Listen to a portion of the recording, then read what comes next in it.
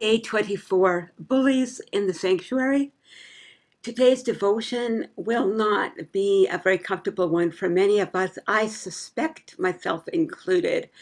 You can find the devotion to go with this video in my book, Not Always All Together. And I discuss in that about coming across a schoolyard bully in my 20s who I remembered very clearly, and I remembered what he did to me. And I had forgiven him, but I could see his tactics continued on to adulthood, only now they were disguised in more socially acceptable formats. He wasn't punching people out, but his words did a lot of damage as a bill collector.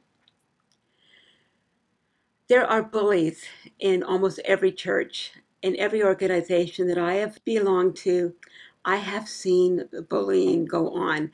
I recognize bullying pretty easily because I was severely bullied as a child, so I can sense the spirit behind it. And this is how it usually works in a church. Somebody doesn't quite fit in. Perhaps they ask questions that are uncomfortable. Perhaps they are a little bit socially awkward. Perhaps they are demanding of the pastor's time. Perhaps somebody feels threatened by them because they frankly have a better singing voice than them and they're on the worship team and the person who doesn't like them isn't. Whatever the case, usually bullying in the sanctuary looks like this: gossip, passive-aggressive statement, innuendos, shunning. Soon enough, these people get the message that they're not welcome, and they leave the church wounded. The very people who probably needed the body of Christ the most are the ones who quite often get shoved out the door through our behavior.